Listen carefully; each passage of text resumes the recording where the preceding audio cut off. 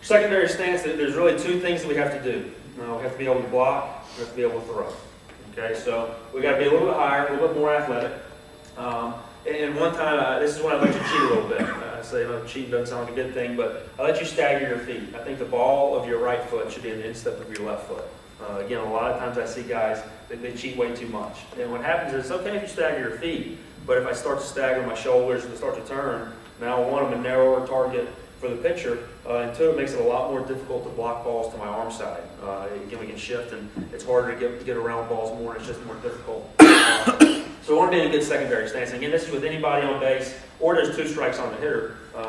Again, we want to make sure that we're ready to block balls in the dirt at all times. Pictures of our secondary stance. You see the butt's up a little bit higher in the air. The picture on the right, you see his feet are staggered. The ball of his right foot is even with the instep of his left foot. His thighs are about parallel to the ground. I didn't say it before, but you see his throwing hand. There's two places you can really put it. You can put it behind your mitt, or you can put it behind your body. And it's not that I don't care, but I don't necessarily think one is better than the other. I think there's pros and cons of each.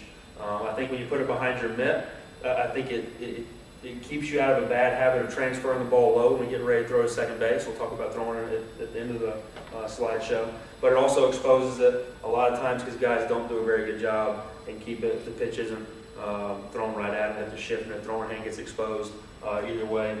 And like I said earlier, that's not any good. We don't want guys to miss time due to an injury with a foul ball, something like that. If you keep it behind, I don't necessarily think it's any slower. There's so many guys in the big leagues now that keep their hand behind them at all times. And I don't really blame them. They're getting paid so much money, they can't afford to miss games. I mean, they're getting paid millions of dollars. If they get hit by a foul ball and now they're out for half the season, it's not very good for them. So they keep it behind. The only negative, like I say, is sometimes it doesn't make you slower to second base, but sometimes guys will get in the habit where you transfer the ball lower and it takes more time there. When we talk about receiving, we say it's the most important job we have. And I think it is definitely not practiced enough. Our guys, we practice receiving and blocking every day, and then we're going to practice at least one other skill. So for us, the first thing we'll do is we'll stretch and throw and get loose, and then we have what's called early work. So for us, our catchers will go with me. Coach Mack, our head coach, take care of infielders. Outfielders go with the outfield coach, and pitchers with the pitching coach. And we'll just do defensive stuff. And every day, we're going to block, we're going to receive, and then we're going to do at least one other skill. So occasionally we'll get two skills in, depending on time, whether that's throwing the bases or tag plays at the plate or pop flies or whatnot there.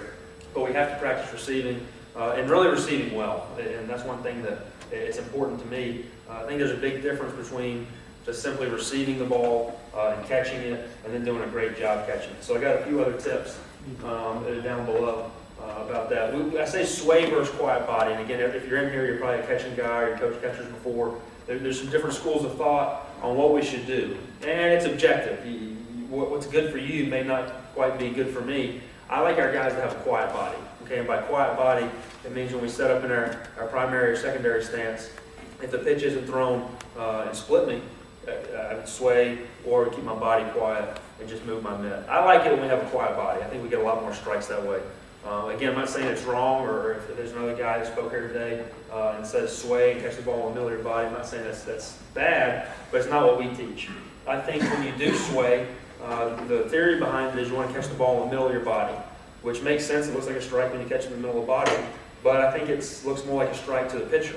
And ultimately, it's important that we make it look like a strike to the umpire. So the umpire is sitting or standing, 8 to 10 inches behind us. If I can keep my body quiet and just move my mitt and his head's right behind mine, I get a lot more strikes than if I were to shift 8 or 10 inches to either side of the plate. And that's what I found. Our guys get a lot more strikes that way. When I see other teams and other guys that sway, again, I'm not going to say that's incorrect if that's what you teach, but I think we get a lot more strikes that way. I think umpires get a lot more calls for us. Because ultimately, strikes are called when they look like strikes. Everybody in here, again, is probably either caught or coached catchers. And let's say I set up outside to a right-handed hitter. Sometimes my pitcher might miss on the inside corner when the ball probably crossed the plate. If I catch it too far outside my body, he's calling it a ball because it looks like a ball there by the stands. And vice versa, if it's 0-2 and I set up 6 inches or 4 inches off the plate and the pitcher throws it right at my target and I catch it and do a great job, a lot of times he rings him up on that and we get the out call because it looks like a strike. Because really, umpires they're human. I mean, they're people. A lot of times there's imagine your state championship game, there's 300 or 400 people there, 500 or 1,000 people there, or it's an in-state rivalry game where we're playing Kentucky or Western Kentucky or one of these schools and there's thousands of people in the stands. If it looks like a strike, he's going to call it a strike because he doesn't want 3,000 people in the stands yelling at him. If it looks like a ball, he's going to call it a ball, and so the crowd doesn't get all over. So our job is to make it look like a strike to the umpire. Now, I don't think I'm not doing magic tricks and trying to do crazy things. I think we should just catch it and really control it, which will kind of get my next slide right here. I say quiet body, and along with that is strong hands. By strong hands, I mean once the ball hits our mitt shouldn't move anymore. Okay? So some people teach the soft hands where they kind of want to funnel it in. And again, I'm not going to say that's wrong, but I don't want any movement. After the ball hits my mitt, the more movement I have, the less percentage of the time I'll get a strike. So what I want to do is I want to control it. And really to control it, I got to beat the ball to the spot. So by beating the ball to the spot, you guys have probably heard that before, I need my mitt to be where the ball is going to be before the ball gets there. Okay, so if the pitch is thrown inside to a righty and I'm set up down the middle, if the ball and my mitt meet each other, my mitt has momentum, it gets taken out of the zone, and I don't control it, and it looks like the pitcher missed the spot a lot more. Same thing outside. When my mitt has momentum outside the strike zone, then we bring it back in. We just don't get any strikes that way. We don't get near as many strikes that way. So I teach strong hands. So once the ball hits our mitt, like I say, our mitt should not move anymore. That's our goal. When you're doing your drills, whether it's off the machine, off the pitcher, in the bullpen, or just a coach or another catcher throwing to you, if you work on one thing receiving-wise, whether you sway or whether you have a quiet body, try to get you guys to have strong hands. There's some drills where you're catching a tennis ball or catching an incredible ball, and I think those things are fine, but I like the term strong. I heard soft, guys teach soft hands. You want soft hands? Well, in all the sports, I don't know what you want to do soft. You want to be strong. You want to be athletic. You want to be strong. So we like the term strong hands. It seems to hit home with our players a little bit more. On the flip side of the receiving, like I said, we're going to practice blocking every day. Not a day should go by that you or your team does not practice blocking. So when we talk about our mechanics blocking, and I'll talk about drills and some things at the end, the first thing we say is our mitt should cover the 5-hole. 5-hole is the terminology we use for the hole between our legs. We never want a ball to go between our legs or under us. We got to get our mitt in the 5-hole. Another thing that I like is we have to have our elbows tucked against our side. Okay, and you'll see the picture in the next slide. We want our elbows tucked in. When we don't get quite low enough and our elbows are straight, more balls hit our hit our forearms. Two things happen really. One, it doesn't feel very good. You get the seam marks on your wrist, and that doesn't feel very fun. And the ball never stays right in front of you. It always ricochets and goes somewhere off. So when you're watching your guys block, make sure if they're upright, a lot of times their elbows are locked out, and they're narrower than if they were and they had their elbows tucked against their side. That's one thing we talk about there. We want our chest slightly lean forward. I don't know why. It seems like over the past couple of years, a lot of catchers, they lean forward way too much. I mean, they get their chest, and then they really make themselves a lot shorter. And I know what they're trying to do. They're trying to really kill the ball. When the ball hits their chest, it's going to go straight down to the ground. But really, that's not what does it. We don't want a ball to ever bounce over our head or hit us in the top of the helmet.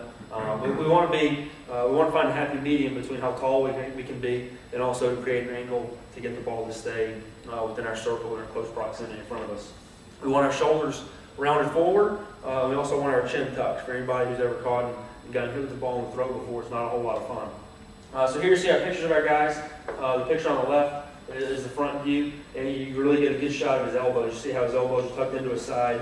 He makes himself 2 or 3 inches wider on each side of his body, which really helps out a lot. He'll catch a lot of balls right in the crease by your elbow right there. His mitt's down on the ground, covering the 5-hole. His chin's tucked, and then you see in the picture on the right, his shoulders are slightly leaned forward, and it's a pretty good blocking position. So there's 2 things. One, we want to have good mechanics. We want to get to that position, but ultimately we have to be a good blocker. It doesn't always mean having great mechanics. So the 2 things that I think that we should really try to do blocking-wise is, one, you have to anticipate the ball in the dirt.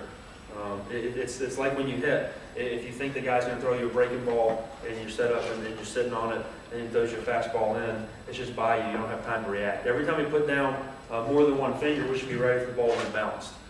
So have you catchers anticipate it?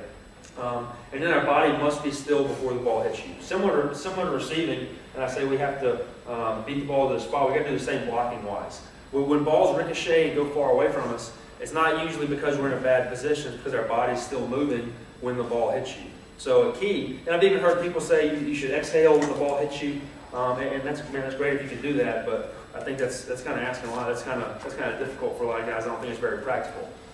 So what we try to get our guys to do is we try to get in a solid blocking position, and then we want to beat the ball to the spot just like we receive. We want to be down, and we want to be still when the ball hits us. If you watch it in slow-mo, and you video your guys, if your body's still falling forward, if your knees haven't hit the ground, the ball hits your chest, that's when it really ricochets away from you. That's when the ball gets to be 10, 12, and 15 feet away, as opposed to when you're still, now it's 5 or 6 feet away.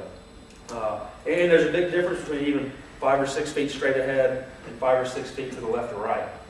To runners on base, they don't want to advance on a ball that's blocked straight back in front of you, straight back towards the plate. We always use that relationship with the plate.